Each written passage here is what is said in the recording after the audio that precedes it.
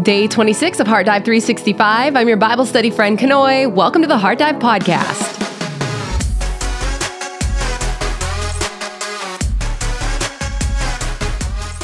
Happy Aloha Friday, friends. Today we are in Genesis chapters 41 and 42, where Joseph's life will take a turn for the better as he goes from prisoner into the palace. But before we get into that, if you could please help us out by giving this video a thumbs up, hitting that like button. That will partner with us to say, hey, you know what? I'm a part of this. I think it is worth giving back to, and I believe that this can help somebody else. Also, subscribing and hitting that notification bell will be something that could possibly help you out along the way, letting you know whenever these podcasts come out each day. And if you have any questions, if you are new here, we welcome you. Please check out the description box or the show notes, or you can always go to our website, heartdive.org, where everything just kind of sits in one place. If you have not received our emails lately, another reminder, please go to our website, heartdive.org/newsletter, so that you can re-sign up for the daily emails. And if you have not gotten several days or certain days, Holly is not able to resend any past days, the best way to go about it is by going to our website, heartdive.org/podcast. That is where you will find every single day. You can hit more info. That's where you can access the notes. So everything's kind of in one spot for you in case you have not gotten those specific emails in your inbox. Well, that's all I've got for business today. Let's go ahead and pray and get into the word. Our Father who art in heaven, hallowed be your name. Your kingdom come, Lord. Your will be done here on earth as it is in heaven. Because your will, your purpose, your goodness is all we truly need. And we know that it is the best thing. We know that even when we can't understand it, Lord, you are working out everything for good for those who love you and are called according to your purpose. And so we trust in that today. And we thank you so much that you are the promise keeper. You are such a good Father and you love us so much. Help us to keep our eyes on that and stay focused on it for the days, Lord, when we think that everything's going wrong and that every turn we make, it just seems like the world is against us. Forgive us, Lord, where we have lost a little bit of faith along the way. I pray that you restore that today, restore our hope, restore our peace, oh God. I pray that you remove anything that might be standing in the way of our unhindered relationship with you. We want to be able to walk with you every moment of every day, Lord. And so I just pray that all distractions will be moved out of the way. Forgive us for our sins, Lord. And I ask that you please help us to also forgive other people so that all of that bitterness, that anger, that rage, any plotting to try to get back at someone, Lord, remove all of that from us. It's not your heart. And so I just pray that you'll purify our heart, Lord, so that it will be good and kind and full of grace and mercy and full of love, Lord. For we know that love will conquer all. It will cover a multitude of sins. And so fill us up with that love today and that joy. We love you so much. We pray these things in Jesus' name. Amen. So starting off here in chapter 41, after 2 whole years, I mean, can you imagine being Joseph? He must have had so much hope whenever the cupbearer was released after he had interpreted his dreams, probably trusting in his word that he would remember him to Pharaoh. Yet he didn't. At least not yet. And Joseph is left there another 2 years in the holding cell. And sometimes life can feel this way. I mean, you're holding out hope, and yet time just keeps on slipping away. But we see in the Bible time and time again where the greatest blessings often followed periods of waiting. And it's the ones who are able to be faithful in these times of feeling forgotten who receive the greatest reward. So heart check, are you in a holding cell? Are you able to trust in God's timing while you wait? So after 2 whole years, Pharaoh dreamed that he was standing by the Nile. Now the Nile, of course, is the life source for Egypt. And behold, there came up out of the Nile 7 cows, attractive and plump, and they fed in the reed grass. And behold, 7 other cows, ugly and thin, came up out of the Nile after them, and stood by the other cows on the bank of the Nile. And the ugly, thin cows ate up the 7 attractive, plump cows. And Pharaoh awoke. I would awake too, I think, or at least try to get myself out of that dream. And he fell asleep and he dreamed a second time. And behold, 7 ears of grain, plump and good, were growing on one stalk. And behold, after them sprouted 7 ears, thin and blighted by the east wind. And thin ears swallowed up the 7 plump ears. And Pharaoh awoke, and behold, it was a dream. So in the morning, his spirit was troubled. And he sent and he called for all the magicians of Egypt and all its wise men, meaning scholars or this group of philosophers who may have interpreted the future events that may take place. And Pharaoh told them his dreams, but there was none who could interpret them to Pharaoh. So here we see the limited power of the occult, or the limited power or knowledge of men. Then the chief cupbearer said to Pharaoh, I remember my offenses today. Now, this word offenses could also be translated to, I remember my sin. So what is he saying here? Perhaps he is admitting that he did indeed forget Joseph, but was it intentional? And here it kind of seems like it may have been. I don't know if he perhaps was scared to be associated with Joseph at the time because he was still in prison, or was he actually jealous? Remember when I asked yesterday, why do you think he forgot Joseph? And so these are still theories, but you can deduce them a little bit further whenever you see that he says, I have sinned. When Pharaoh was angry with his servants and put me and the chief baker in custody in the house of the captain of the guard, we dreamed on the same night, he and I, each having a dream with its own interpretation. A young Hebrew was there with us, a servant of the captain of the guard. And when we told him, he interpreted our dreams to us, giving an interpretation to each man according to his dream. And as he interpreted to us, so it came about. I was restored to my office, and the baker was hanged. Then Pharaoh sent and called Joseph, and they quickly brought him up out of the pit. So here we see a turn in his circumstances, just like that. And I don't know if you've ever experienced where you've been in an impossible situation, where you feel like there's no hope for you, and yet you turn to God and you cried out to him, and he just seemed to pluck you up out of that situation as if it never existed. Has that ever happened to you? I know it has to me. Case in point, the thing that happened to me last year when I just thought all evil was coming against me. It was the worst thing I've ever experienced. And here we are a year later, and I was like, wow, I mean, that just came and went. You know, it was a moment of resisting the enemy, but God definitely rescued. And when he had shaved himself, now Egyptians would shave themselves to the point where they would even wear wigs. And so Joseph knows that if he's going to be in the court of Pharaoh, he is going to have to shave himself, kind of meeting him where he's at, right? He doesn't want to show up all disheveled because Egyptians did despise the unshaven Canaanites. And he changed his clothes. He came in before Pharaoh. And Pharaoh said to Joseph, I have had a dream, and there is none who can interpret it.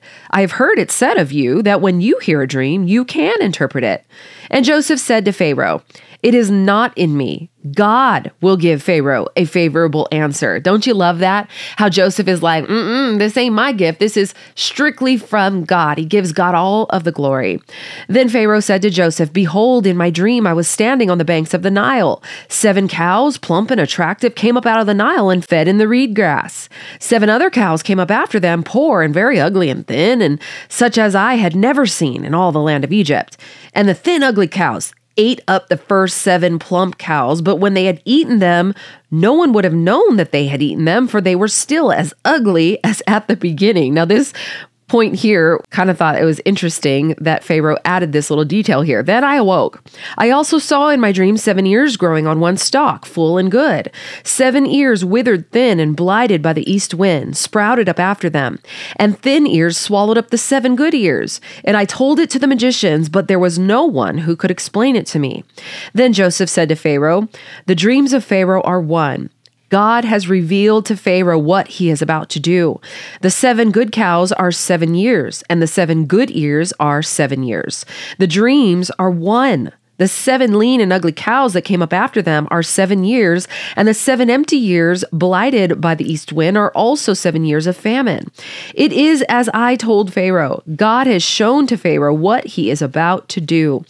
So this shows God's heart that he will even reveal and warn the ungodly. There will come 7 years of great plenty throughout all the land of Egypt. But after them, there will arise 7 years of famine, and all the plenty will be forgotten in the land of Egypt. So it's going to be that bad that they will forget the good years. The famine will consume the land, and the plenty will be unknown in the land by reason of the famine that will follow, for it will be very severe. And some scholars say that this is symbolic of the tribulation, or what is known as Jacob's trouble. There will be this period of this increased prosperity and peace, and then followed by the worst destruction we could ever imagine here on earth. And the doubling of Pharaoh's dream means that the thing is fixed by God. And so he is in control here, and God will shortly, so there's an urgency in his words bring it about. Now, therefore, let Pharaoh select a discerning and wise man and set him over the land of Egypt. Let Pharaoh proceed to appoint overseers over the land and take 1/5 of the produce of the land of Egypt during the 7 plentiful years.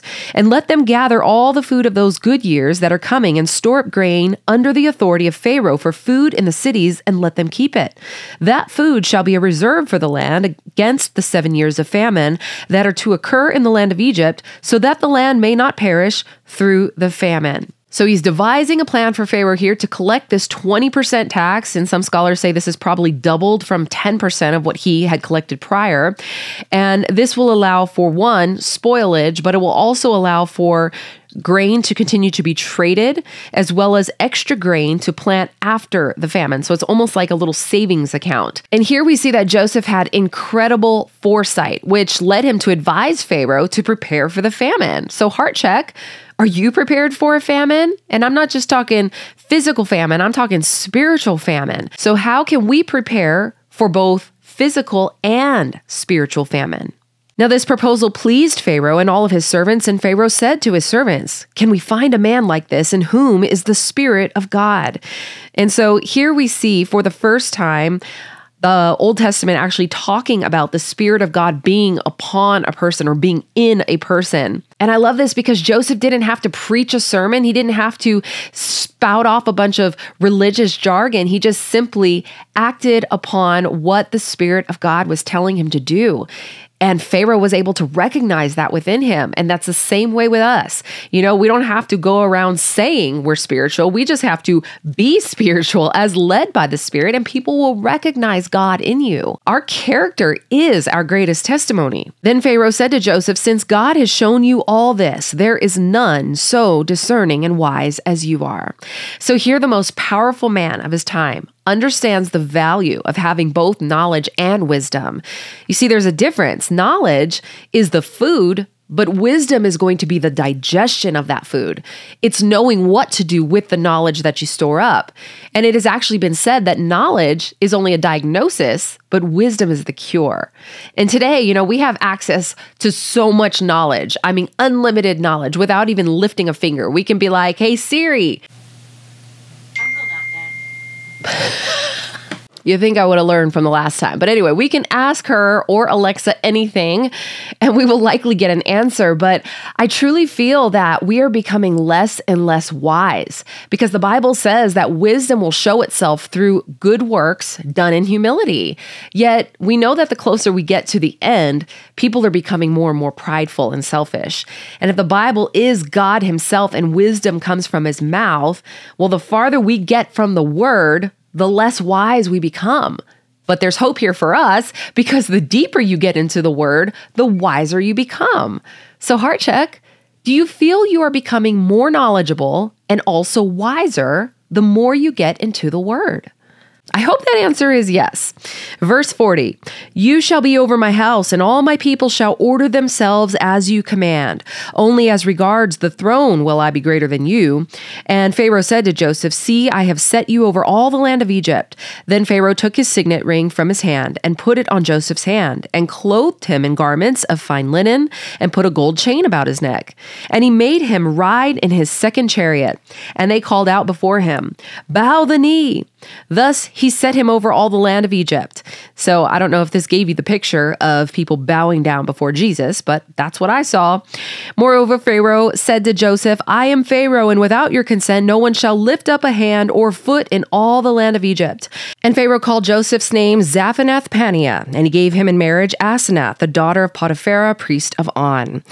And so Joseph went out over the land of Egypt. So when we look at the meanings of these names, Zaphenath-Paneah means the God speaks and lives, or revealer of secrets. Asenath means belonging to Nath or Neith, which is a goddess at this time, a pagan goddess.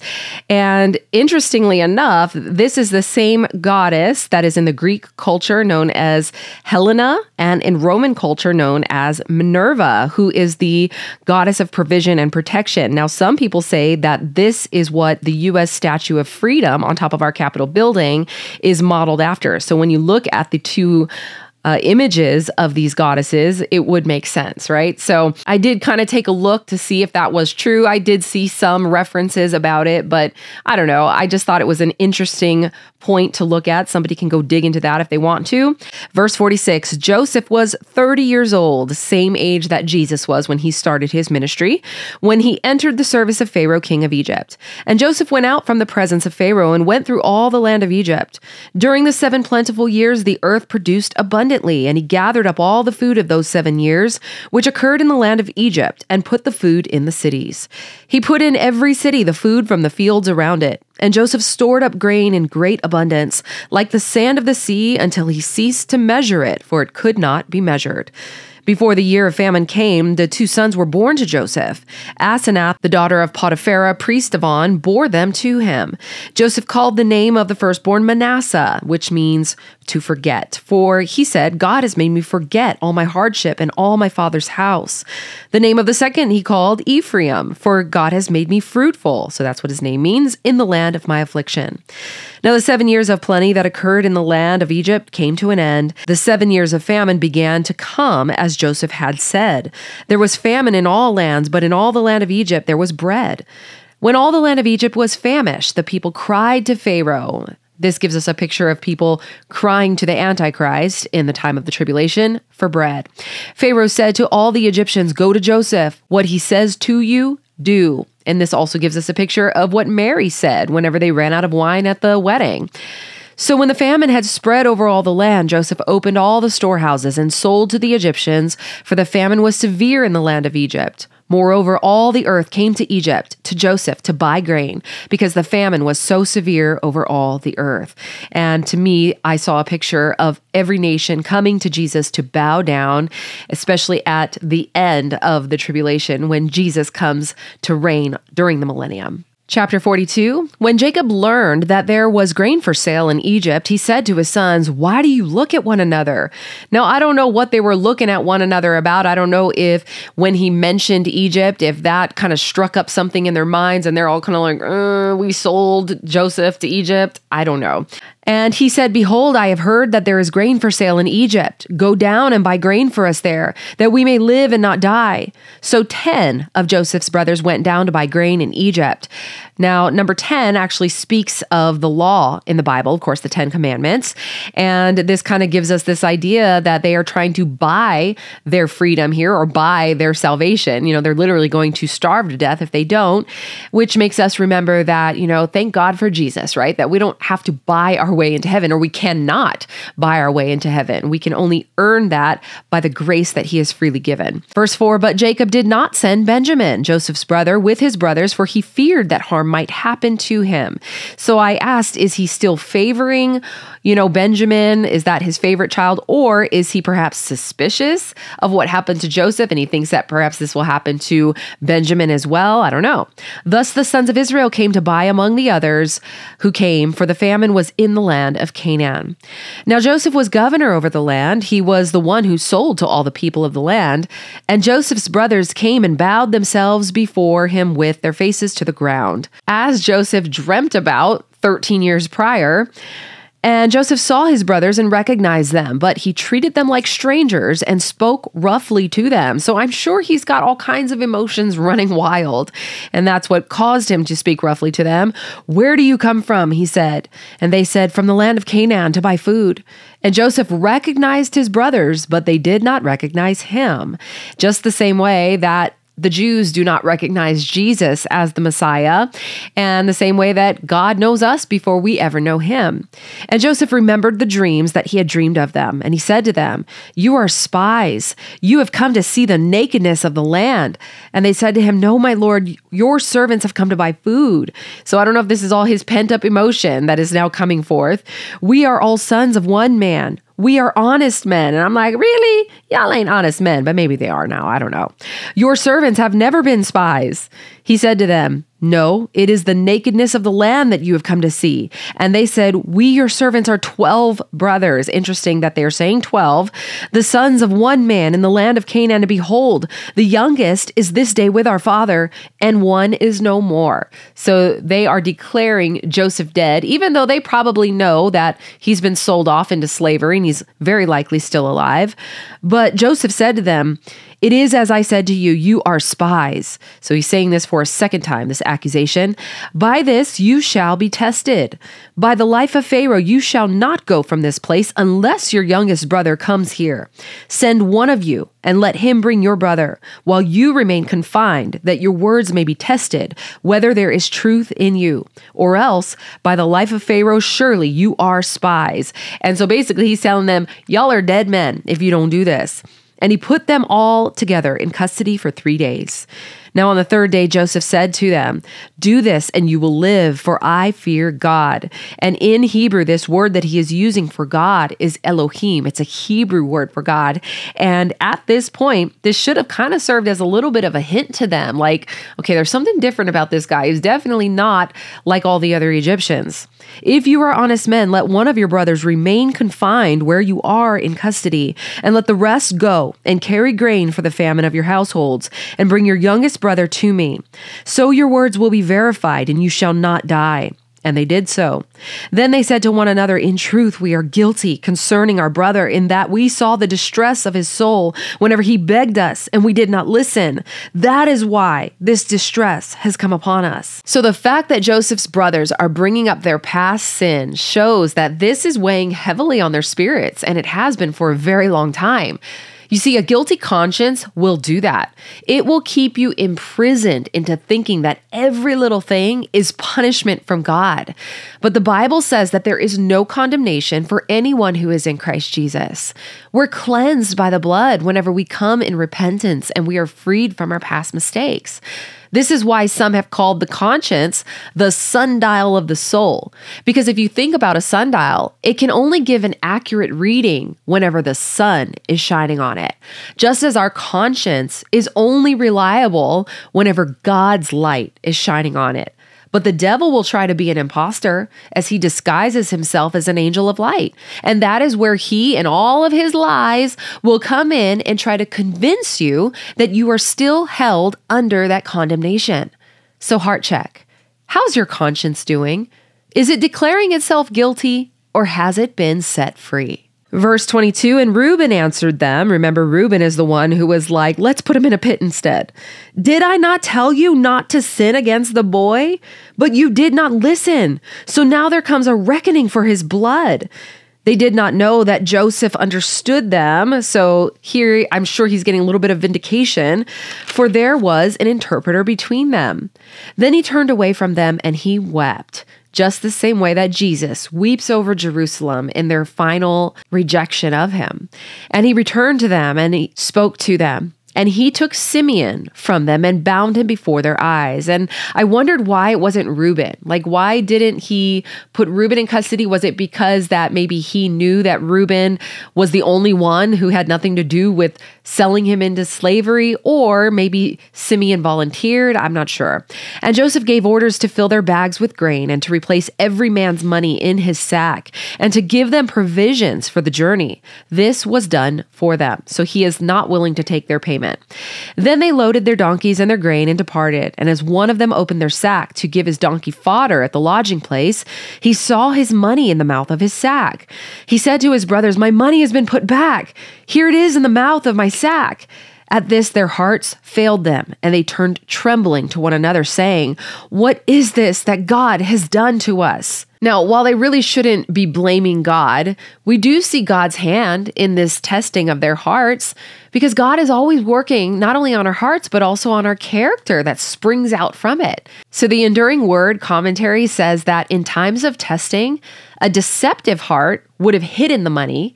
A lying heart would have actually made up a story of some sort about that money. A proud heart would have felt like it deserved the money that was in that sack, and a superficial heart wouldn't think anything of it.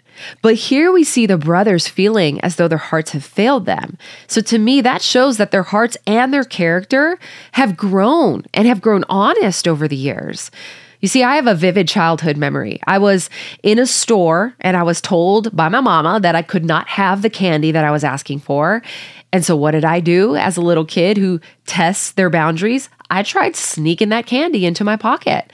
And the whole time, my mama was watching around the corner, and she knew that this might happen. And so she let me get as far as attempting to steal before she took me up out of there and made sure that I would never make that mistake again. She could have stopped me before it happened, but she knew that she needed to allow that character to be corrected instead of interrupted. And to this day, I am so fearful of unintentionally walking out of a store with something that I did not buy, to the point that I will go back and I will bring an onion that has fallen between the cracks of my shopping cart just so that my conscience will be free. I mean, I can still hear my mama's voice, and I accredit it to that character building day of a loving mother with her 6-year-old little girl. She carried the heart of the Father. So heart check. What is the condition of your heart? What would you have done if the money was found in your sack? Verse 29, when they came to Jacob, their father, in the land of Canaan, they told him all that had happened to them, saying, the man, the Lord of the land, spoke roughly to us and took us to be spies of the land. But we said to him, we are honest men. We have never been spies. We're 12 brothers, sons of our father. One is no more, and the youngest is this day with our father in the land of Canaan. So at least they are telling their father the whole truth and nothing but the truth. Then the man, the Lord of the land, said to us, by this I shall know that you are honest men. Leave one of your brothers with me and take grain for the famine of your households and go your way. Bring your youngest brother to me. Then I shall know that you are not spies, but honest men, and I will deliver your brother to you, and you shall trade in the land. Now as they emptied their sacks, behold, every man's bundle of money was in his sack. And when they and their fathers saw their bundles of money, they were afraid. And Jacob their father said to them, you have bereaved me of my children. Joseph is no more, Simeon is no more, and now you would take Benjamin. All this has come against me. So here we can see the power that a lie can have over a person. I mean, he truly believes that Joseph is dead at this point, right? But he really is believing this lie that all of his children are somehow going to perish. Now, if anyone feels as though everything's against him, it really should have been Joseph, right? Because Jacob has a promise on his life. I mean, if anything, his faith should tell him that all things will work out for good. But that's easy for us to say as we stand here on the outside looking in. Now, where does your heart go whenever you come upon hard times? Do you feel as though everything is against you? Or do you trust that God will work it out for good? Verse 37, then Reuben said to his father, and I don't know if he's trying to just comfort Jacob or maybe taking responsibility here. He said, kill my 2 sons if I do not bring him back to you. Put him in my hands and I will bring him back to you. But he said, my son shall not go down with you, for his brother is dead, and he is the only one left. Now, how sad that he says that he's the only one left. I'm hoping that he is just implying that he's the only one of his sons from Rachel that is left, because to say this to 9 of his other sons is kind of an insult there. If harm should happen to him on the journey that you are to make, you would bring down my gray hairs with sorrow to Sheol. So in other words, he's saying, y'all are going to cause me to go into depression and die prematurely. And that's the very thing, again, that a lie can do. That's why the enemy is known as the father of lies. He knows that if he can get you to believe the lie, it will potentially prematurely kill what God is trying to do through you. Now, we will continue the rest of this on Sunday as I take my Sabbath on Saturdays. I do not film, and therefore we will catch up on our lessons then. But until then, let's take a look at some deep dive questions. Where do you go to find meaning in warning signs or confusion? How do we reconcile God will provide with working to actually prepare? What emotions do you believe were running through Joseph when he was initially reunited with his brothers? Why do you think Jacob did not want to send Benjamin? Why didn't Joseph immediately reveal his identity to his brothers? And do you see Joseph's plan as a sick joke or a well-intentioned plan? So Heavenly Father, we thank you for never forgetting us. Whether we are off doing our own thing or unjustly thrown into a pit, your eye is always on us, just as it is with the sparrow. We put our trust in your perfect timing, Lord, knowing that you will work out everything for good for those who love you and are called according to your purpose. We will keep declaring that, Lord. I pray that we will not grow impatient in the holding cell, for we know that it is in the waiting room where we are being prepared for something greater. We know and trust that if you ever need to get us up out of an impossible situation, you most certainly have the ability to do so and also the compassion, and we know that you will. So we thank you for the supernatural gifts today that you give to us. I pray that we will use them wisely and always be discerning in every circumstance. And when these gifts are manifested in a way that brings awe to the world, I pray, Lord, that you will always be at the center of that. May we always give you all the glory for whatever we accomplish. We know that it is never by might nor by power, but by your Spirit that we are able to succeed anyway. So we acknowledge that today. But we also recognize that you have given us these gifts so that we can actually do something with them. May we never become complacent or apathetic. That is not trust or faith, but instead faith moves, and it moves in step with you. And I pray that you will continue to reveal yourself to us, both through your word and also supernaturally. May we never close ourselves off to the ways that you desire to speak to us. Help us, Lord, to hear your warnings and to prepare for the days of famine. Give us the foresight and the knowledge, just as you did to Joseph, in order to store up properly all the things that we will need should it ever happen. And at some point, most of us will face a spiritual famine. So I pray that our storehouses will be full. Thank you for supplying our every need. Help us, Lord, to trust in your sovereignty and your appointments of authority. We know that all authority is subjected to you, and we will not fear those who are in power here on this earth. Our knee will only bow to you, and we look forward to the day when all nations will finally surrender. We pray for every tribe and tongue to recognize you before it's too late. Lead them to repentance, God, through your kindness. We pray for missionaries and those who are going throughout the world to declare your gospel. Keep them safe, oh God, in the mission field and give them favor. Thank you for knowing us better than we know ourselves and for hearing our voice, even when our consciences are full of guilt. Will you set us free today from that, Jesus? May we forget what is behind and strive toward what is ahead. Help us to press on toward the goal for the prize of the upward call. And should we face testing along the way, I pray that our hearts will be full of honesty and integrity so that we will not fear the lie that the enemy may be trying to whisper into our ears. Give us increase in discernment and wisdom today, for we stand in awe and in healthy fear of you.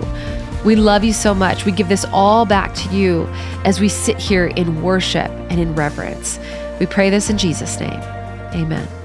Heaven and salvation is a divine gift that is given to us by grace. None of us deserve it. In fact, the Bible says that the wages of sin is death, and every single one of us have fallen short, and then we desperately need someone to pay that price. And Jesus did it. He didn't do it because we are righteous on our own merit. He did it because he loves us, and he wants to spend eternity with us. But it won't happen if we don't receive him before we leave this earth as Lord and Savior. Hell is a very real thing, and there is no second chance after we take our last breath here. So I want to be able to give someone the opportunity today who is saying, I'm ready. I've never given my life to Christ. I don't know where I'm going to end up after I die, but I don't want to live another day without knowing beyond a shadow of a doubt where I am going to end up. I see now that this is real, and I want to believe. So if that is you, we're going to say a prayer, and I'm going to put the words on the screen so that you can say them audibly with your mouth, because the Bible says that when you believe and confess with your mouth that Jesus is Lord and that he died and rose again, then you will be saved. So we're going to say this prayer together. Believe it in your heart, speak it with your mouth, and know that this is indeed the day of your salvation. Dear Heavenly Father, thank you for Jesus. Jesus, thank you for dying for me. I believe that you came, you died, and you rose again. I confess my sins to you today, and I turn from them, and I now live my life for you. I know that I am forgiven of all my sins, so I receive you now as Lord and Savior, and I belong to you, Jesus. I pray these things in Jesus' name. Amen.